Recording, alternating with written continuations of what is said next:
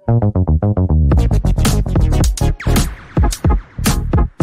the left-hand side for Vieira, who'll play it through to Gabriel Jesus, who's in here for Arsenal. Gabriel Jesus to finish it off. Oh, what a way to do it! Gabriel Jesus seals the points for Arsenal. He's back, and he's back with a bang. Into the penalty area it goes. Gabriel's header, and it's into the back of the net. Arsenal take an early lead through Gabriel. You're listening to the Chronicles of a Gooner, the daily Arsenal podcast with me, Harry Symeou. Hey everybody, how's it going? Hope you're all good. Hope you're all well. Welcome back to another edition of the Chronicles of a Gooner, the Arsenal podcast with me, your host, Harry Symeou. And on this episode, we're going to talk about that game last night at the Tottenham Hotspur Stadium, what the outcome of that game and the result means for Arsenal in terms of the title race. Is it over? No, it's not over, but it's looking increasingly unlikely that Arsenal are going to be crowned Premier League champions this weekend. I got to say, I am feeling a little bit deflated. And I've said this so many times over the last few weeks. It's like we do our job. We're buzzing. We're happy. We're talking about another professional Arsenal performance. We're talking about Arsenal having done what was required of them again. And then City turn up and City do their job and make it look so easy most of the time. And it does take the wind out of your sails. And this was kind of my last hope in terms of Manchester City dropping points. I don't think they're going to drop anything at home to West Ham on the final day. I actually think it's more likely that Everton, who have the second most clean sheets in the Premier League, or at least did going into the weekend when I checked it, are going to cause us a problem rather than West Ham, who have conceded so many goals this season. Only the bottom three in the Premier League have conceded more, are going to cause any sort of upset at the Etihad. But listen, while there's a chance, you have to believe. And if I were the manager, if I were one of those players, I certainly wouldn't be wanting to kind of fall into that defeatist mindset that maybe has come over me over the last sort of 24 hours or so. But look, you've got to be realistic about these things, and we need to manage our expectations going into Sunday. I've said for a long, long time that whatever happens on Sunday, in terms of who wins the title, as long as we've done our job, I'll be proud. I'll be happy in terms of the progress that we've shown. It could have been the perfect finish. It could have been the grandstand moment. It could have been, the kind of thing that you don't experience very often in life, which is that incredible joy that football can bring you. It probably isn't going to be that, but that doesn't mean there's no chance. Get to the game on Sunday, get behind the team, support them, make sure we show our appreciation for another wonderful ride that they've taken us on along this season. And yeah, that's kind of where I'm at on it. I made peace with the fact that Tottenham were never going to take anything off of Manchester City a long time ago. I placed two bets last night. I placed Tottenham 0, Manchester City 3, and Tottenham 0, Manchester City 4. That's how confident I was that Manchester City were going to turn up there and roll them over. And look, there was a lot of talk in the lead up to this game about whether or not Tottenham would try, about whether or not Tottenham wanted to win this football match. And you only had to have Sky Sports News on for half an hour yesterday to see how many fans they stopped in the street who said, no, absolutely, we want to lose this game. We're not interested in this game. We're only interested in stopping Arsenal. And that was wild to me, not because I don't understand rivalry. Of course I do. When Tottenham were in the UEFA Champions League final, I desperately wanted to see them lose, but that didn't have a direct impact on us. And this is the bit that I don't get. This is the bit that I think Postecoglou doesn't get. And we'll come on to talk about him in a minute.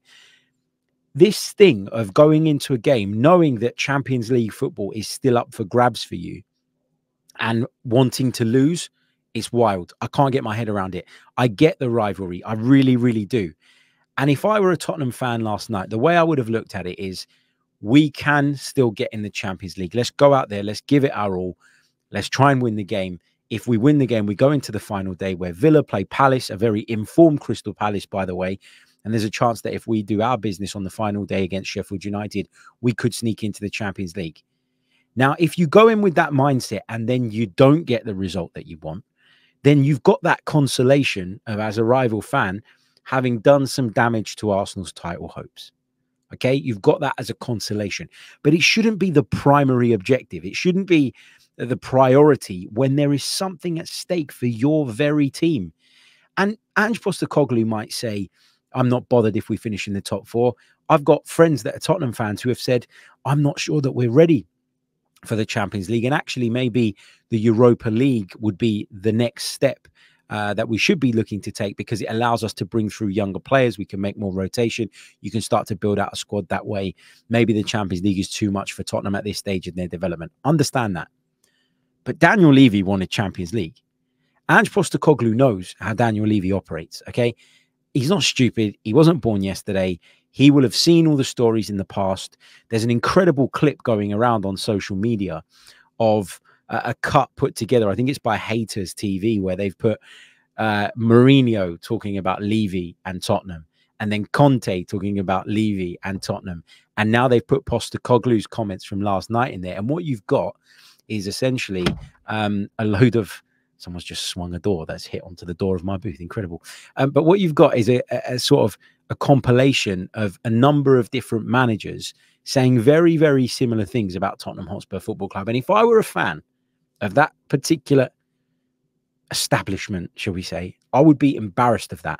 The fact that some of the world's greatest managers in Mourinho and Conte have come out and said those things is embarrassing. And the fact that Ange Postecoglou, who at the start of the season was being called the Messiah, and there was some people out there that had Tottenham down as title contenders, is now saying those same things just a few months later. It says a lot. What I don't want to do, because I'm trying to look at this as fairly as I possibly can, what I don't want to do is accuse Tottenham players or the manager of going out there with anything other than the intention to win, because I think that's unfair. Did I have my doubts about how seriously they would take it going into the game? Did I say that the want of the fans could subconsciously seep into the players' mindset, and maybe even Ange Postecoglou's in the build-up to the game? Yeah, because I was worried about that. But you know what? Credit where credit's due.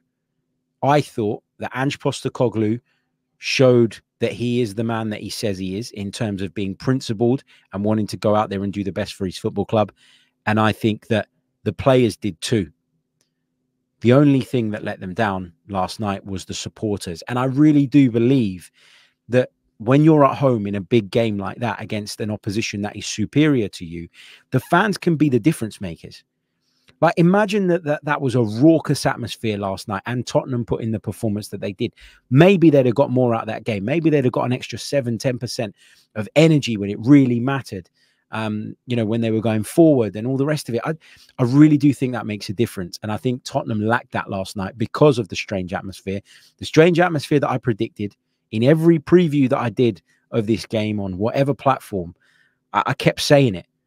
If the fans aren't interested, that creates an eerie, weird atmosphere. It was so flat. You could hear individual voices.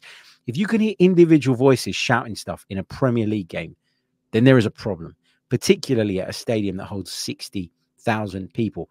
And I've been to Spurs. Okay, I was there a few weeks ago. That South Stand, when it gets going, it's really bloody loud. It really, really is. So for that to be, you know, just I was going to say a bit part, but it was just a non-entity. Like, it was not, the crowd were not involved in the game in any shape whatsoever. And that was a problem for Tottenham. And I honestly think that that's why Ange Postecoglou was so annoyed after the game. You've got fans turning up with Manchester City badges on their shirts. You've got Tottenham fans doing the Poznan when Manchester City have scored against them. And you've got one particular fan behind the dugout goading Ange Postecoglou and shouting at him and screaming at him and asking him why he's not thrown the game. And Postecoglou reacted. We've all seen the clip going around on social media. You know why? Because he has realized the penny has dropped for Ange Postecoglou with regards to the mentality that he is dealing with at that football club. Now, I don't want to paint all Spurs fans with the same brush, because I think all fan bases have got people that are off their nut. We've got plenty ourselves. Okay. People will probably say that about me. A lot of people probably say that about me. I just think that Ange Postecoglou, over the course of the last few days, must have got a vibe or a feeling from those within the club that stopping Arsenal was more important than them pursuing their own objective. No matter how likely you think it is that they would have got Champions League football or not, even if they had picked up the result, I just get the feeling that he got that vibe, and he's clearly very upset about it. He's clearly very annoyed about it. And you know what? I don't want to like Ange Postecoglou because he's the Tottenham manager. And I've been massively critical of him in recent months when I feel he's failed to be adaptable, when I feel that he's cost his team points by being stubborn with regards to certain issues that we can all see. But I got a lot of respect for him after last night because he said that he was going to take it seriously. He adapted his tactics, which is something I don't think he does often enough. And for large periods in that game, they kept Manchester City at bay. You could see he was visibly pissed off when they conceded the goal that they did, you know, to make it 1-0 to City because of the lapse defending. And you could see he was getting agitated by the lack of atmosphere, the toxic little bit of atmosphere that came across. And in particular, a certain group of supporters that were very much hoping and willing Tottenham to lose the game. Like, I've got more respect for Ange Postecoglou this morning, today, than I've had it ever before. So fair play to him. And as I say, I thought the players put in a good performance. I thought they were unlucky not to get something out of the game based on the pattern of it. Obviously, Son Heung-min's miss. Oh man, like, I didn't watch it live, and I'm so glad I didn't, because I think I would have broke something in the house. Genuinely, like, I think I would have broke something. So I'm glad I didn't see it in real time, and I watched it back afterwards knowing that he'd missed, and I was able to kind of prepare myself mentally for what I was about to witness. But that wasn't the only chance. They had other chances. Couldn't for the life of me figure out why Dejan Kulusevski didn't start the game. Every time I watch Spurs, he seems to be the best player. So yeah, a little bit frustrated by that when I saw the lineups. But look, it is what it is. I'd conditioned myself well in advance to sort of dealing with the possibility of Spurs getting nothing, because it doesn't matter how much effort they put in. It doesn't matter what the crowd's kind of want was. Obviously, it has some influence, but the bottom line is that Manchester City are a far better football team than Tottenham Hotspur, and so they were always likely to win that game. Look, I was looking at the odds before the game. I looked at the odds for a draw, and it was 6-1. 6-1 for Tottenham to get a draw at home to Manchester City, which shows you how big of favourites they were going into this game. So yeah, we're desperate at this stage in the season. We're hoping for City to drop points. We were always going to get a little bit excited maybe at some stage and maybe start to believe, but the most likely outcome happened. And if you weren't prepared mentally for that, I don't know what to say to you, because we could all kind of see it coming a mile off. But yeah, look, it's not over. Obviously, we go into the final day. Let's just go and do our job. Let's just go and enjoy the day. Let's beat Everton. And of course, we'll keep an ear out for the score over at the Etihad. It probably isn't going to go our way. But if it does, it'll make the party that bit sweeter, wouldn't it? But yeah, look, I was really upset last night. I was really dejected. My wife thought that something really bad had happened. Well, this was something really bad, I guess, but something that she would deem to be really bad had happened when she saw my face. But no, just this. And as I say, I expected it, but that doesn't mean it doesn't hurt when it happens. And look, they can lap it up all they want. How funny would it be if they mess up against Sheffield United at the weekend and they end up missing out on European football altogether? Then that would have really backfired, wouldn't it? And Ange Postecoglou would be absolutely livid, because I honestly believe he thought that his side could get something out of that game. And I honestly believe that at half-time, he would have got in the dressing room, got those players sitting down and been really happy with what they'd shown so far. They weren't a massive threat going forward in that first period. Bentancur had a good opportunity. Vicario had made a couple of good saves. But it was a really even game. If anything, actually, you'd say that Tottenham was slightly the better team at half-time. They come out in the second half, they concede a silly goal. But then, again, they play quite well until they concede the penalty late on. And look, the penalty, Pedro Porro, Jeremy Doku is incredibly quick and he's got incredibly quick feet. And when you're up against a player like that, you can easily make a misstep, be slightly out with your timing and concede a penalty kick. So just to repeat my whole thing on Spurs, I've enjoyed the fact that Ange Postecoglou's called them out. I've enjoyed the fact that he's livid. I'm enjoying the fact that so many of them are like, you can't tell us how to feel, blah, blah, blah, blah, blah. But actually, when you zoom out of the whole situation and you look at it from I'm not going to say I'm a neutral, but a slightly different perspective, actually, he's telling you that there's a problem that 2 other world-class managers, by the way, had already told you existed, but you didn't want to hear it. You wanted to pretend that it was them, that they were the issue, that Mourinho was the problem, that Conte was the problem. Maybe they were a part of it. Maybe they weren't the right fit at the time. But if greats of the game are telling you that there is an issue with the mentality, not just on the pitch, and I would argue that yesterday it wasn't on the pitch at all, but in the stands, in the boardroom, etc., etc., maybe you should listen to that. And maybe that should tell you that something is fundamentally wrong at Spurs. And this idea of Spurs becoming a winning club, it's not going to come to fruition unless major change happens. So if the only thing you can enjoy is stopping us, says more about you guys than it does about us. But anyway, over it. Let's go on to Sunday. Let's enjoy the final game of the season. Let's get 3 points on the board. Hopefully score a few goals as well. Hopefully the sun will be shining. We can all have a few drinks together before and after the game. And we'll see where we are on Sunday evening, right? I always say it's the hope that kills you, but you got to have hope. Otherwise, what's the point? Okay. Today also marks the 20-year anniversary of the Invincibles becoming Invincibles. What an achievement that was. And if you go over to the Arsenal website, there is so much Invincibles content. It is really, really good. Go over there, check it out. Go on the Arsenal YouTube channel as well. There's lots of pieces about sort of some of the games, and there's a documentary, and there's some documentaries on some of the players as well. And they'll be streaming all that stuff on the Arsenal YouTube channel today. It's really worth checking out. I am definitely going to sit down tonight and go through it all. You can watch an hour-long Invincibles documentary. You can watch an interview with Arsene Wenger. You can watch one with Kolo Toure. There's a game-by-game section as well where you can sit and watch the highlights.